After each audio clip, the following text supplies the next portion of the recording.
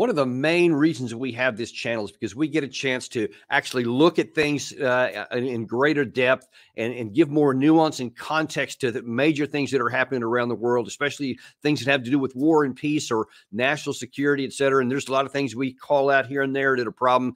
And, you know, oftentimes we get to the point to where it's like, man, if only we had a mouthpiece that was bigger than even just this channel so that we could, you know, talk truth to power where they would actually listen. And, you know, and we talk about ways, send in letters to your representatives, comment on their social media, tag these kinds of reports here onto their media so that it spreads out. A lot of those things that are things we can do. But one of our guests today, or the favorite of the show, certainly my mom, I've told you before, Matthew Ho, actually got a chance to do that in a major way that I'm still in awe of. Matt, welcome back to the show, first of all, because we're about to show some stuff here. And for anyone who may have missed it, you were on, got to speak before the United Nations Security Council, something hardly anyone gets to do in the world. And you actually did it just a few days ago. Welcome to the show, man. And talk to us a little bit about that process. Well, thanks, Daddy. I appreciate you having me on as always. And thank you for posting and circulating my briefing to the United Nations Security Council.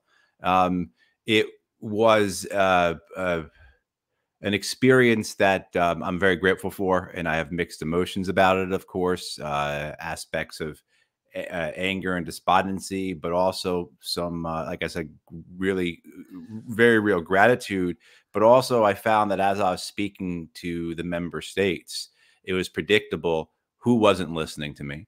But what I found was when I went in there, that was my understanding anyway, that I would not be speaking to the Americans. I would not be speaking to the French or the British or to the Russians, but rather to potentially the Chinese and the 10 non-permanent members who might be willing to listen, who might be willing to have someone come in and make an argument for de-escalation in Ukraine. And I should say the briefing was about Ukraine.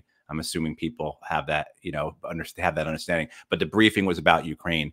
And so to be able to go in there and try and be as impartial as I could be and present my understanding of the conflict and the very real escalatory dangers, and to then challenge the United Nations Security Council to do something about that.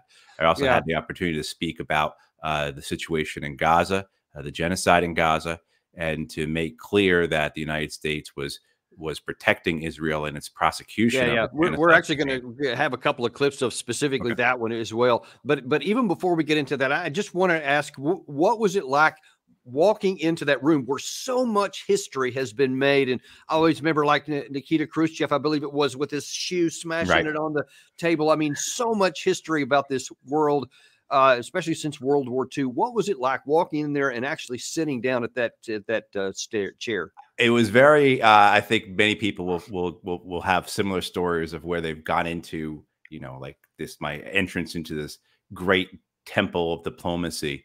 And I'm pretty sure the chairs that Khrushchev were sitting in were still being used, you know? So, you know, there's that type of banality to it, right? Which is so important to understand, though.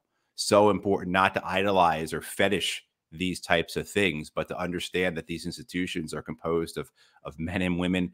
They're constrained by the same type of restrictions, the same type of burdens, the same type of obstacles that any institution has to encounter, right? So it was a good thing for me in the sense of that realization of you know, keeping in mind who I am addressing here.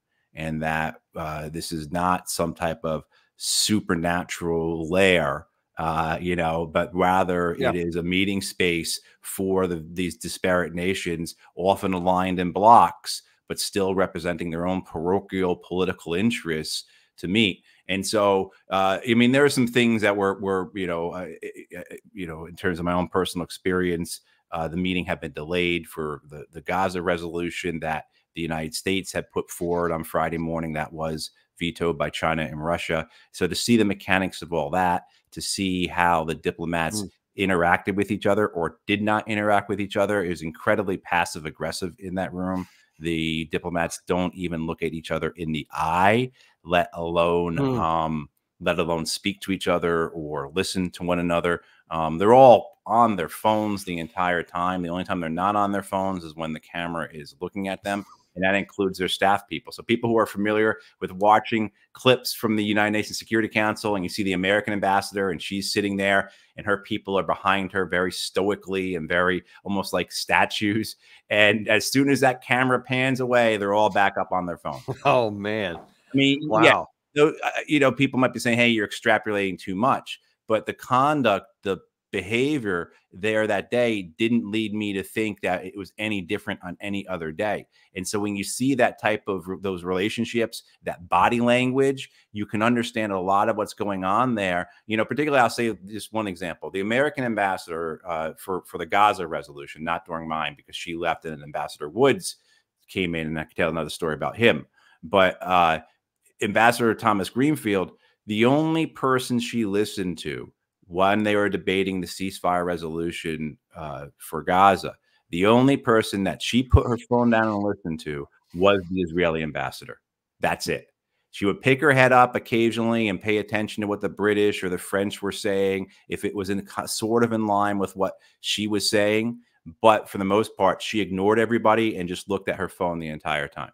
And that's the American ambassador to the United Nations. And I can't say that many of the other ambassadors were any better. Any different, yeah. During my presentation, Ambassador Woods, who's a deputy ambassador to the United Nations, the United States, he walked out in the middle of my presentation. He got up and walked out. I mean, so that was so he knew you were going to speak, though, right? You knew, yeah, I'd already been going to speak. So then it was planned that he would wait until, and then I don't know if he would movement. Exactly. I don't know. I wouldn't put anything past them. I mean, the years I was around the State Department, I found that to be the case. That it was the most. In looking back, 30 years of professional life I have, right, and by far the State Department is the most passive aggressive institution I've ever encountered. Wow. And so the fact that the ambassador walked out during the middle of my speech was, not surprising to me and a bit expected.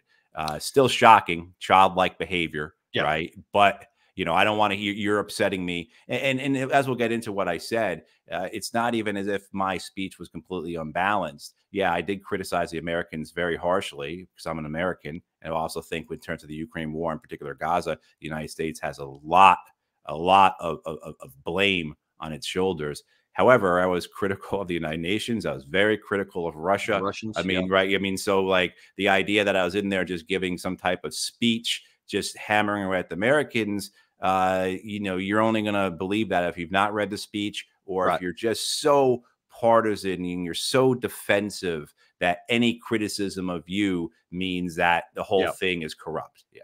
Right. And we're actually going to show some of those very clips here in just a second. But I will say before we watch this first one here that your 30 years of experience and study and development was on clear display, because from my perspective of watching this, I was a little nervous, I'll say, because I was wondering what is he going to say. That I think you balanced it very well between an actual diplomatic engagement to where you were telling the truth, but you were not railing on anybody or unnecessarily condemning anybody, with the purpose of exposing things to get something better done for the global community, not even just parochially for the United States. But let's look at first one that you said here about nuclear weapons, which may have been the most dramatic. In 1991, the same year I graduated high school, the Soviet flag came down at the Kremlin and the Cold War ended. Collectively, we have been given the potential of a world no longer divided into two opposed nuclear-armed camps. The reality of that potential proved short-lived, and now here we sit, no safer, and arguably at a greater risk of nuclear war than in 1983.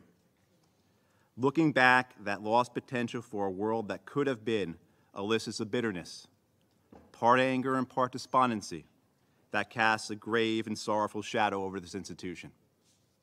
Now, I'm curious as to why you ended at that piece there by saying a shadow over the institution, as opposed to either the United States or the Soviet Union / Russia, as it turned out later.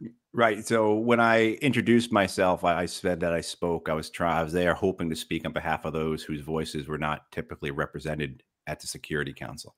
So as well as identifying myself as a combat veteran, someone who knew the realities of war. So trying to place myself as an outsider, addressing this this council, hoping to speak for a constituency that's not often heard from. And so in terms of my first comments there, it's describing the United Nations in that way and its failure over the last 30 years since the end of the Cold War to give us a world order that was not more dangerous than the world order we had during the Cold War, I thought was something I had to address immediately up front. So basically let the United Nations know that what they have done over the last decades has been failure, that they're not living up to their commitments, their obligations, their founding principles. You know, the obligations that they have as representatives of the various nations of the world, they have failed at those. So that was my intent in trying to lay that at their feet right away, is that, look, whatever else I say, this institution has failed, because look at the world we are in now. We are in a more dangerous place in terms of nuclear war than we were during the Cold War, with maybe the exception of the 1962 Cuban Missile Crisis. Yeah, which is frightening. And we could all too easily get into another situation like that 1962. And do we have the diplomatic heft on both sides of that to be able to navigate that, which you actually identified and discussed in this next clip? This is an escalatory game for fools and madmen. We are lucky we have made it this far. The arguments for continuing this war reside in the domain of those whom the American political scientist C. Wright Mills labeled crackpot realists in the first decade of the Cold War. Yet those crackpot realists had the good sense not to engage in a war like Ukraine. And both sides had leaders like Jack Kennedy and Nikita Khrushchev, and Ronald Reagan and Mikhail Gorbachev, men who had the courage and integrity to negotiate. I do not condone or support Russia's invasion. Although provoked, it is a preemptive war that violates international law and is a strategic error.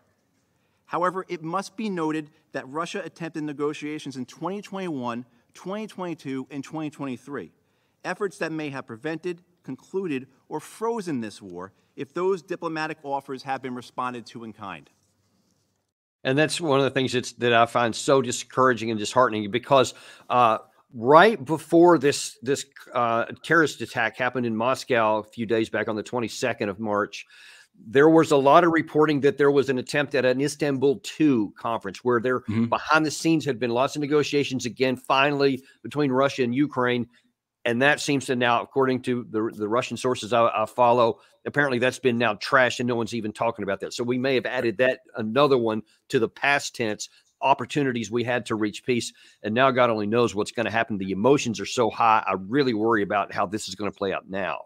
Right. And this, this idea of Russia attempting to negotiate it's been clearly reported by Reuters, by the Wall Street Journal, just even in the last few weeks, let alone going back a couple of years. I mean, so this idea that somehow they have not wanted to negotiate, the only people who are holding on to that are people who just want to deny the reality, who want to lie and gaslight and obfuscate about this war. But at the same time, too, Russia has been, as I said, engaged in this escalatory game. So both the United States and NATO and Russia are part of that gang of fools and madmen I was describing.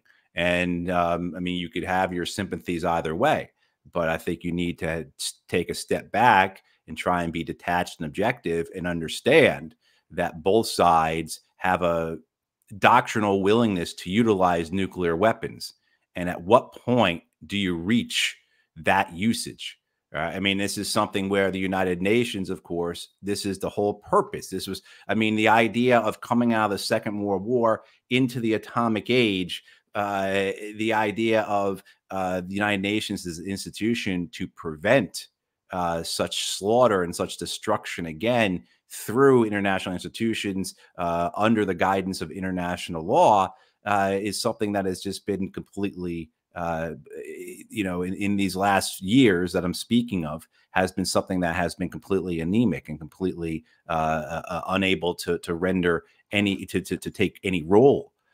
So yeah, I mean, what we're up against here, this escalatory danger, this risk, is not something that we can't over exaggerate. I mean, this is something. And back even before you'd mentioned, the pairs of Kennedy and Khrushchev, of Reagan and Gorbachev, et cetera. Even back further than that, the Eisenhower. One of the reasons that Eisenhower did not get involved in the 1956 Soviet invasion of Hungary is specifically because it was the nuclear cloud over Hiroshima was still fresh on his mind, and he knew what would happen. Right. So he said, we're not going to risk another nuclear escalation over this, as much as he didn't like it. So he did not get involved in that because he didn't want to even come close to risking a nuclear escalation.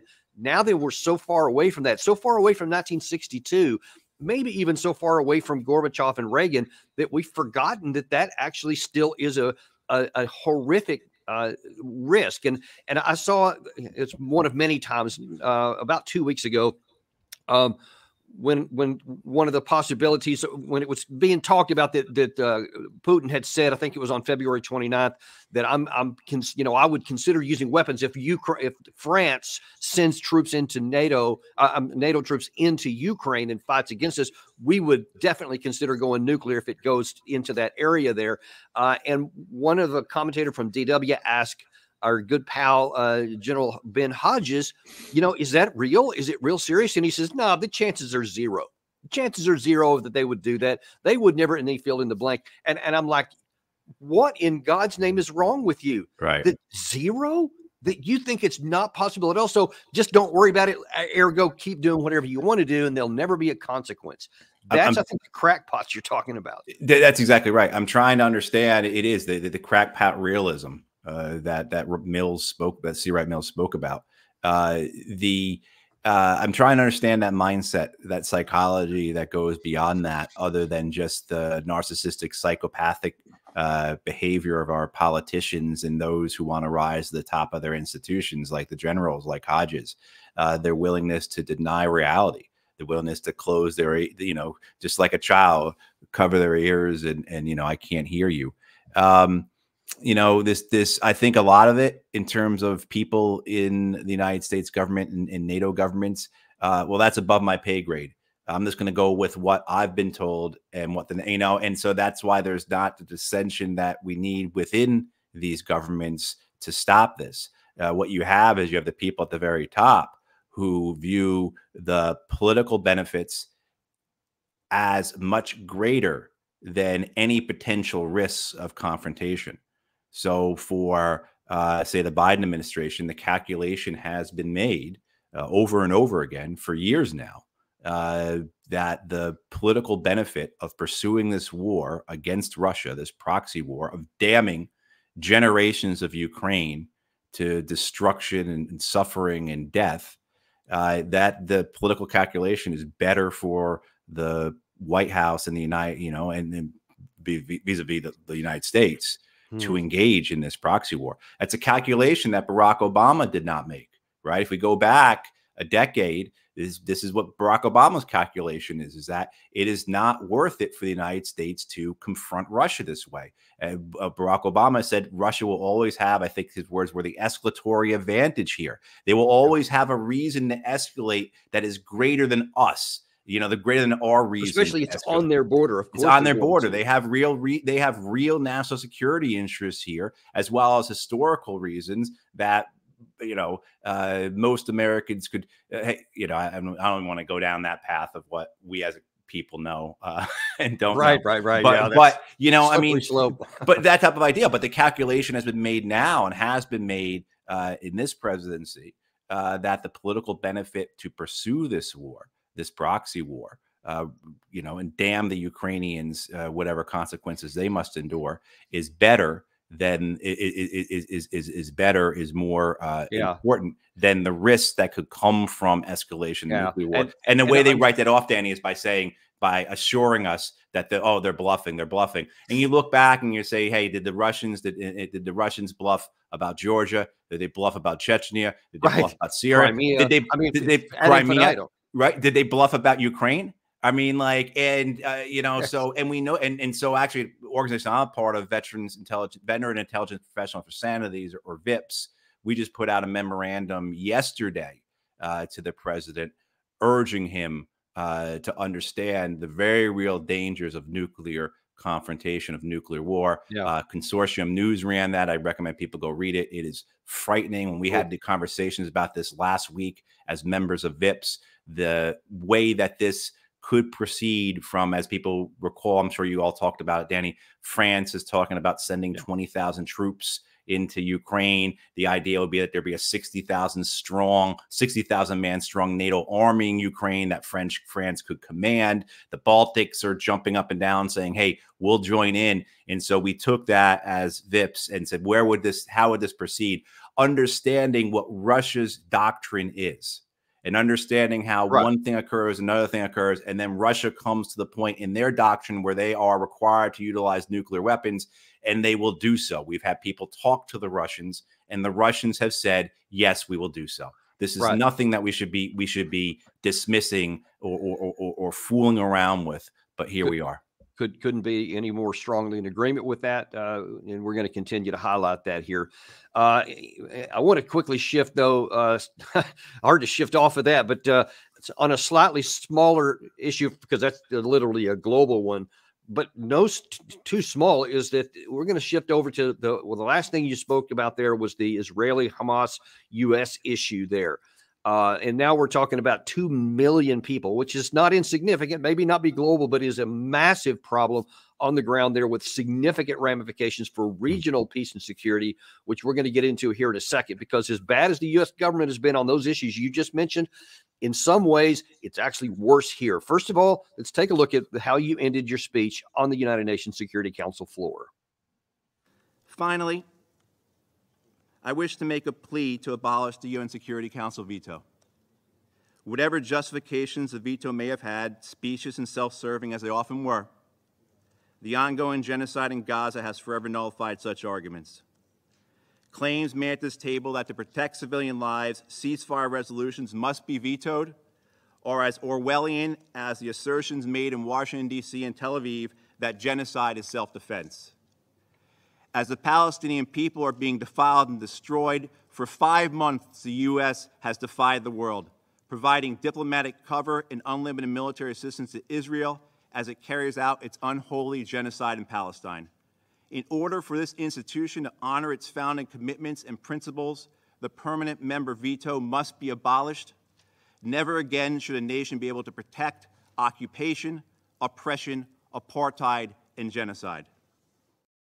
Now, that was pretty bold to actually go on the floor and suggest that they take away their power and get rid of the veto. And I am intellectually in 100% agreement with you. I'm sure that on realistic position, you know, that no one's ever going to hand over that power unless made to do so. But I love the fact that you put that on the table for people to start going, yeah, because that, as long as you've got that veto power, the United Nations Security Council is literally worthless, because everyone has a self-interest and they'll always exercise it to the exclusion of anything they don't like, which means nothing really is going to happen.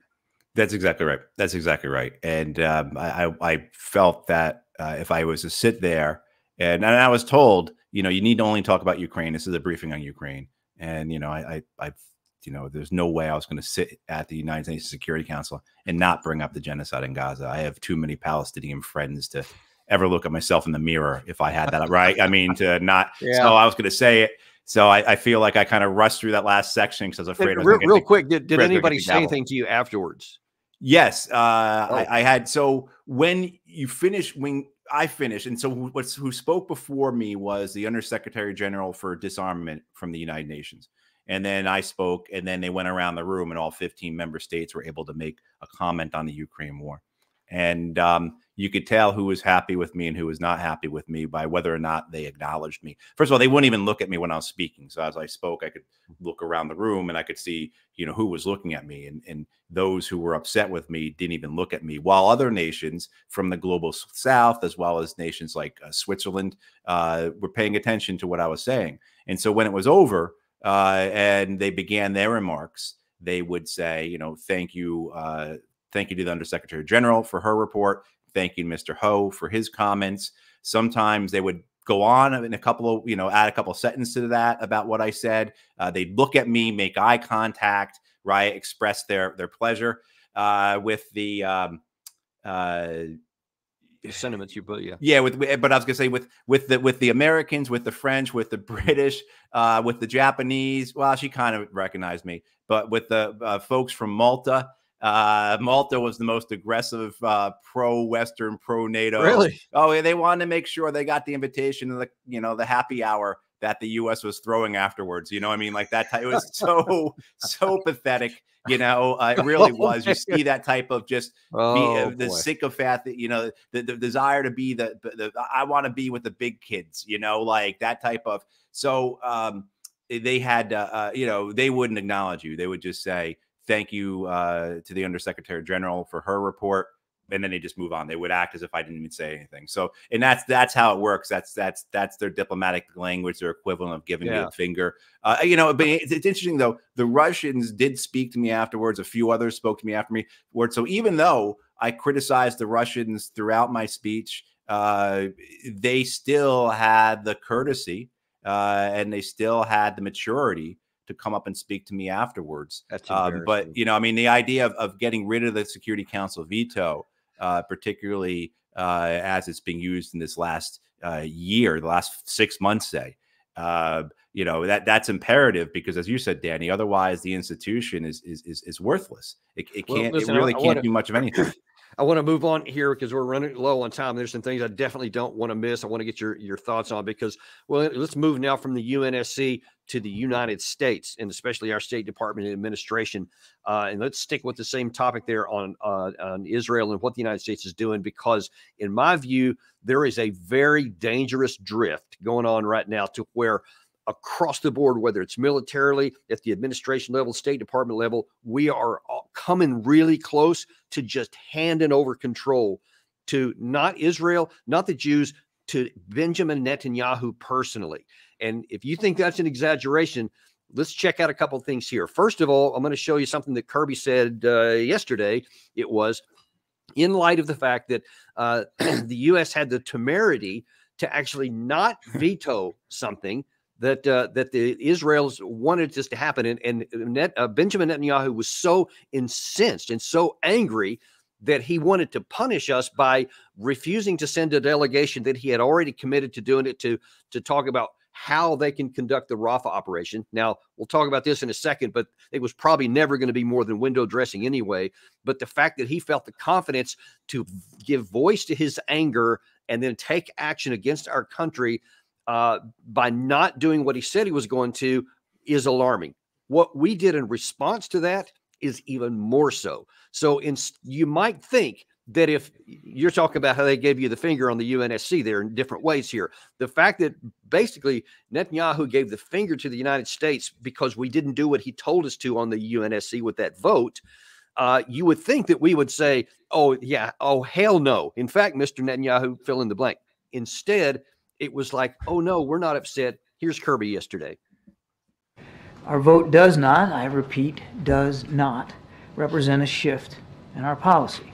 We've been very clear, we've been very consistent in our support for a ceasefire as part of a hostage deal. That's how the hostage deal is structured, and the resolution acknowledges the ongoing talks.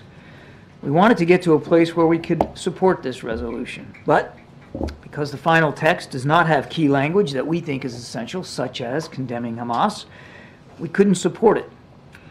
Though, because it does fairly reflect our view that a ceasefire and the release of hostages come together, we abstained. So he's almost like apologizing for not doing that. Meanwhile, Secretary of State Anthony Blinken, who was in Cairo talking to the Egyptians, said this. A major military operation in Rafah would be a mistake, something we don't support. And a major ground operation there would mean more civilian deaths. It would worsen the humanitarian crisis. There is a better way to deal with the threat, the ongoing threat posed by Hamas. Gaza cannot be used as a platform for terrorism. There can be no displacement of its population. There can be no reoccupation by Israel. And we also agreed that this requires a path to two states with real security guarantees for Israel.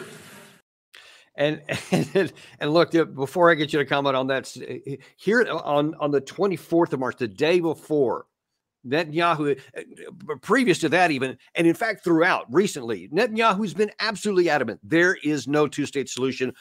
Hell no, we aren't even going to consider it. And then you still have Blinken saying that you can't go into Rafah and there has to be a two-state solution. And then here's what Netanyahu says yesterday, or day before yesterday. אמרתי לו שאני מאוד מעריך את העובדה שיותר מ5 חודשים אנחנו עומדים יחד במלחמה נגד החמאס.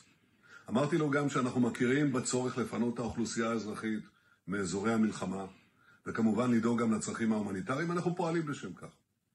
אבל גם אמרתי שאין לנו דרך לנצח את החמאס בלי להיכנס לרפיח ולחסל את שארית הגדודים שם. ואמרתי לו שאני מקווה שנעשה את זה בתמיכה של ארצות הברית, אבל אם נצטרך, נעשה זאת לבד. So, yeah, he's saying, yeah, whatever y'all saying, don't care. We're going to do what we're going to do. Yet, Matt, as you keep saying, I think every time you come on here, have you seen any slowdown in the C-17 military transports that keep landing in Israel by the day, sometimes multiple per day, giving them everything they need to keep bombing the Gaza Strip? You know, the Stockholm Institute for Peace and Research, SIPRI, who are the foremost authorities on the arms trade, they just published a report that 69% of Israel's weapons come from the United States, 30% come from Germany. So just two countries are providing the arsenal that is allowing Israel to conduct its slaughter. There's a lot being made about the fact that Netanyahu pulled back this delegation that had come to the United States. This delegation was led by Ron Dermer, and that this delegation was meant to talk about Rafah and come up with a strategy. And a lot being made about the fact that Netanyahu pulled that back. What's not being said so much is that there was another delegation in Washington led by Yoav Gallant, the defense minister. And Gallant is here basically with a shopping list. So I find it very, this really clearly describes what's occurring here. The Israelis, to great celebrity and great attention, pulled back this delegation that was supposed to talk about Rafah, but very quietly, the defense minister is still here with his list of weapons and munitions that he wants from the United States, right? And so it is that type of all the theater, all the words being said, all the propaganda. It's meaningless. It's meaningless because the reality of the circumstance, the reality of the situation is that the United States is actively supporting Israel, actively enabling, be impossible for Israel to be doing what it is doing without the support of the United States. Israel just does not have the defense industrial capacity to do what it's doing. They don't have the munitions factories. They don't have the workforce. You know what I mean? Like, so the idea that Israel doesn't need the United States, that they'll do it on their own, particularly when it comes to other aspects, such as what's occurring on the border with Lebanon, is just, you know, is just posturing. But it also shows the dominance of Israel, the way that the Israel lobby has such a massive influence on the American electoral system. And that makes the White House terrified. That makes the Democratic Party terrified, to the point that you can have with the spending bill that was passed by Congress at the end of the week that President Biden signed into office, almost $4 billion going to Israel out of that spending bill. Plus, that spending bill cuts all American assistance to UNRWA, the United Nations Relief and Works Agency, for a year. And every Democratic member of the U.S. Senate voted in support of that bill, with the exception of Michael Bennet, who voted against it, not because of what Israel's doing, not because of the genocide, but because it didn't give enough money to Ukraine. And then Bernie Sanders voted against it. But all the other senior members of the United States, Chuck Schumer, for how everyone went nuts about how, oh, he's breaking with Netanyahu, Chris Van Hollen, for how everyone went nuts about how he called the Israelis flat out liars and that they were committing war crimes, et cetera, they all voted for this spending when it came bill. time to actually take action, his words meant nothing, and he put his pen on that situation. Now, this gets a little bit worse in my mind. So there was we see here that not only are we basically doing whatever Israel says, and we're taking everything that they do and just saying okay, and we tuck our tail and do whatever we're told. Yesterday there was actually a question given to, I believe it was Matt Miller. Yeah, Matt Miller was asked. No, I'm sorry, that was Kirby. We'll get to that in a second. Matt Miller at the State Department was talking about a situation to where many had been saying, hey, given this aid to Israel because of all these horrific casualties that it's been causing is violating our own law. We can't give our weapons and ammunition to somebody who is violating human rights. Well, the State Department, amidst all this other stuff yesterday, some people may have missed this, answer that question. We have not made an assessment or drawn the conclusion that they are in violation of international humanitarian law when it comes to the provision of humanitarian assistance into Gaza. That said, we do believe there is very much more that they can do to let humanitarian assistance go in. So that's it. There's no that said. It is as black and white as it can possibly be to anyone willing to just look at all this graphic video evidence that Gary's been throwing up here as we're talking.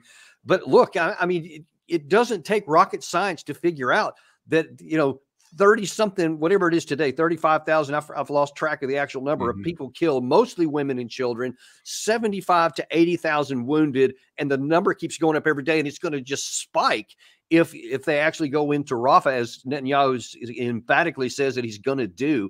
And yet you're continuing to give them the rockets and all the bombs and everything else for this. Now, to put the cherry on the bad top here, you had somebody at the White House ask Kirby a question, which I found the question itself to be aggravating, because they said, hey, some are saying that you guys don't have Israel's back anymore, despite all the things that you just mentioned that we actually have done. There's ideas that if you even say anything against Israel, you don't have their back. And watch how Kirby backpedals on this one. Of course, we still have Israel's back. I mean, as you and I are speaking, we are still providing tools and capabilities, weapon systems, so that Israel can defend itself against which we agree is still a viable threat to Hamas. Again, no change by this non-binding resolution on what Israel can or cannot do in terms of defending itself. So, Matt, you're a combat veteran. You fought in these kinds of environments to where you have built up areas where there are bad guys mixed in with the civilian population. Is it fair to say that Israel, like their UN ambassador said during one of the hearings this week, that they are doing more than any country ever and any military ever to protect civilian population? Ergo, the State Department is saying, yeah, we can certify that they're not doing anything bad. Is there a way to go into Rafah without wiping out everybody? No, I don't think they have any intention of doing that. I mean, I don't think there's a way to do it anyway, to do your assault into a built-up area nicely. That's just not possible. There's the amount of lying here is just overwhelming. Francesca Albanese, the United Nations Special Rapporteur for Palestine and the occupied territories, released her report this morning. Very damning. She cited that genocide is ongoing in Gaza. And one of the things that Albanese says, she says that the Israelis believe that if they tell a lie long enough, it will become a truth. And that's also what the Americans believe. And so whether it's this, what you talked about with showing Matt Miller there, saying that we have not found that the Israelis are violating international humanitarian law, both in respect to utilizing weapons and preventing humanitarian assistance to starving and dying people. That was in response to a national security memorandum issued by the White House a couple of months ago that said any nations receiving U.S. military assistance need to comply with international law. So basically, the Israelis said we are complying, and the Americans said, see, they said they're complying, And don't believe your lying eyes. Don't believe anything that you're seeing about this, hearing about this from the whole rest of the world. Just believe what we're telling you. Of course, all of that is, you know, are complete lies. I mean, so the amount of just lying that goes on over and over again. You heard it again at the end of Kirby's comments there, where he talks about the United Nations Security Council resolution that was passed yesterday demanding a ceasefire. He calls it a non-binding resolution. So the Americans are just putting forward this lie, absolute lie, that's a non-binding resolution, and they'll stick to it. I mean, we are dealing with psychopaths here, and the consequences to the people, there will be none. But the consequence to us as a people, as a country in the world, are massive, and it doesn't just extend into these affairs, into military and geopolitical interests. It extends into our commercial interests. You want to know why Boeing can't produce planes that aren't going to fall out of the sky, right? It's because the whole system is corrupt. Because what you need to do to get to the top, whether it's as a CEO or as a member of Congress, is to lie. And that's add that in there.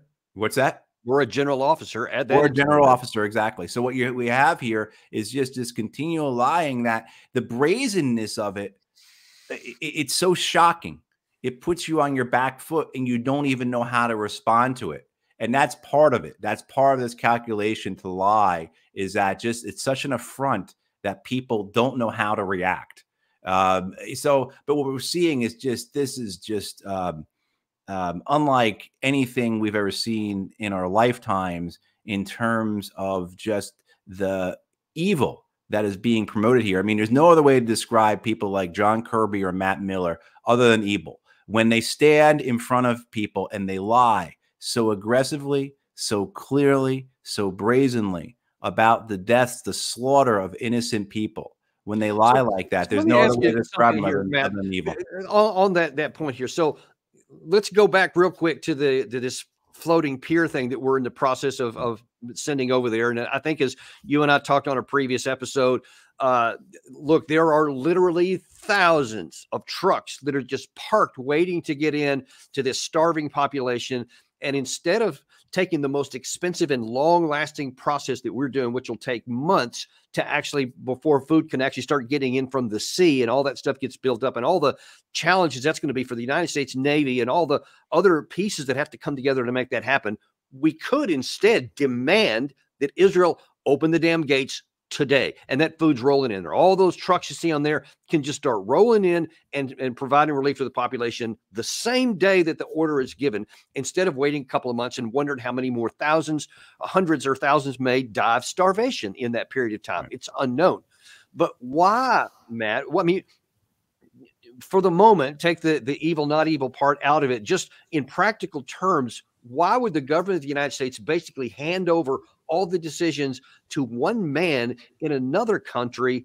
I mean, is it genuinely as simple as, yes, because they're political fundraisers or whatever, the so-called Israeli lobbies or whatever, that our politicians are so obsessed with that money alone that they're blind to all the other ramifications, even electoral ones?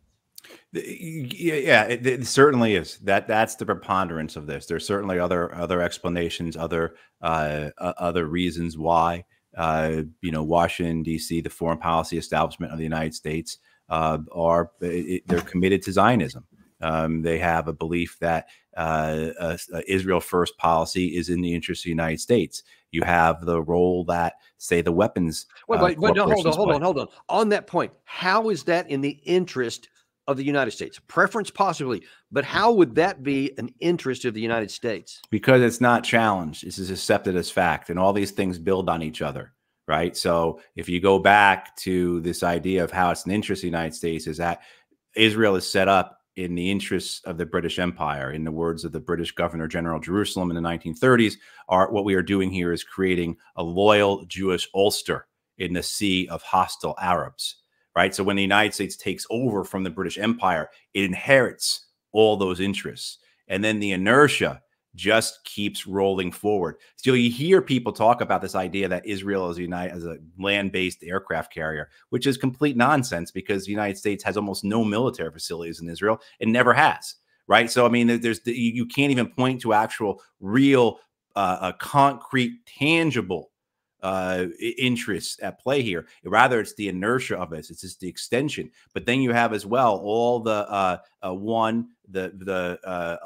the weapons makers say, and the influence they have on American foreign policy. I think everyone clearly understands that. Yeah. That $4 billion that's just appropriated over the weekend for Israel, that will go to American weapons companies. I mean, so you understand that type of the lobbying and the pressure that comes from that. But the preponderance of this, Danny, is the political pressure. Is the political pressure put on American politicians? The use of the Israeli lobby of both a carrot and a stick. Either we will give you a ton of money to help your campaign, or we will give it to someone who will defeat you at the polls, as well as the pressure that's put on the media to adhere to a pro-Israel narrative. I mean, this is extensive, and you can see that because if you go and you watch, say, what Code Pink is doing right now, where they've been in Congress for months now, bird dogging members of Congress, asking these men and women why they support Israel. Almost always the answer comes back with AIPAC talking points. And you can see how the talking points change every week. So this week, the talking points have been from members of Congress over and over again. Hamas is looting the trucks. The people are starving because Hamas is looting the trucks. I mean, they are saying word for word, verbatim, right? Verbatim, what we know AIPAC has been telling these people to say. So, I mean, the connection here is crystal clear. And this is not, you say it all the time, because this is an issue with our system. Our overall political system is completely corrupted, is completely captured. We could have the same conversation about big ag or pharma, right? Or the banks. I mean, we have a system of legalized bribery or a protection racket, whichever way you want to look at it. And this is the consequence, is that when you have a nation like Israel with a very effective lobby, but we also have to realize that the Israeli lobby and the Israeli government are not one and the same, and that they do actually have separate interests from one another. And this is why there were these rumors last week that when Chuck Schumer said that Netanyahu has to go, the rumors was that the Israel lobby in the U.S. was in agreement with that they gave Schumer the okay to say that. And you say, well, why would that be? Well, because AIPAC, in the American pro-Israel lobby, their goal is Israel. And they see Netanyahu as tarnishing that project, as tarnishing that goal, right? So you can see how there is that tension or that stress between the two groups, the two institutions. Although they're mostly, aligned otherwise, they're right. Yeah. But so let me ask you this: in the last few minutes we have here, is there any possibility that you talk about the way the system is set up and the political pressures, all those you just talked about right there are obviously the overwhelming ones that have clearly implicated or impacted on how things work here. But there has been a little bit of a possible silver lining, or maybe the evidence of something that could grow. And that is the protest votes in Michigan and Minnesota during the primary that came up or so. Is there a possibility that the people, despite that, who are not influenced by how much money anybody has to put in behind anything, they don't care about that, they just see what they do see, that they could impose their will enough to actually scare the politicians more that they might not get their votes than that they might not get their money over here? Is that even possible? I think there certainly are members of the Democratic Party who are concerned about that. They're concerned that not only will progressive voters not vote for Joe Biden, doesn't mean they're going to vote for Donald Trump, just means they won't vote, or they'll vote for a third party candidate like Jill Stein or Cornel West or whoever the Libertarians put forward. Certainly they're not going to vote for Bobby Kennedy, because he's worse than Trump and Biden on this, if you can believe that. Right? But the fear in the Democratic Party is that this is going to affect down ballot races as well. So people don't go out to vote for the president. That means they're also not voting for governor and lieutenant governor, not voting for members of Congress, not voting for state legislature. So those races may be more competitive in certain states, right? So you could see this trickle down effect on the Democratic Party. And that's really concerning many, many members of the Democratic Party throughout the country. But the calculation that they're still holding on to from the Biden campaign, from the DNC, from the White House, is that the loss of 3, 4, 5 million progressive votes, however many it might be because of this, is not greater than the loss of support from the Israel lobby. That the amount of money that would be lost, let alone that money then being put towards the Trump or Kennedy campaign, as well as the effects it would have down ballot, is greater than progressive voters not voting because of this. And I think that's the calculation they're holding to. I think it's also the calculation that they put into Ukraine, that the Democratic base are still flying their blue and yellow flags, that the Ukraine war gives those who are the most loyal to Joe Biden a reason for their Manichaean good versus evil worldview. And that to abandon that would abandon and strip away from the most loyal of Biden voters this identity. And that's why I think you saw back in September when the Biden campaign kind of officially launched, their first campaign video was about Joe Biden going to Ukraine.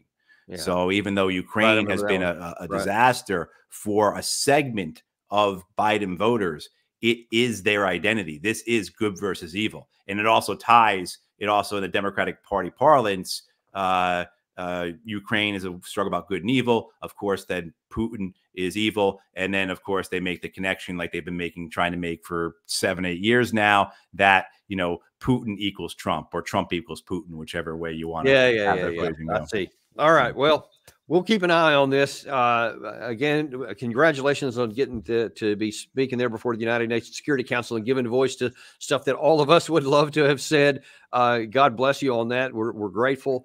And we're going to continue to be unintimidated and uncompromised, just like you were on this channel here. So thanks for coming on today, Matt. We really appreciate all these views. Thank you, Danny. Appreciate it. And we appreciate you guys too. And we could continue to ask you to watch our channel, to share it with other people there so that they have access to this great stuff. And folks, you're not going to want to miss this. Later on this afternoon, we have John Mearsheimer on to give us an update on what's been going on with Moscow terror attack, even some other stuff here with Israel and Gaza. All the latest he's going to give us today. You're never going to want to miss that. That's at 2 p.m. Eastern time this afternoon. And then tomorrow, we got another great one for you. Doug McGregor is going to be back, and he's always got something interesting to say. Be sure and tune in for that. And we will see you tomorrow or later this afternoon on Daniel Davis Deep Dive.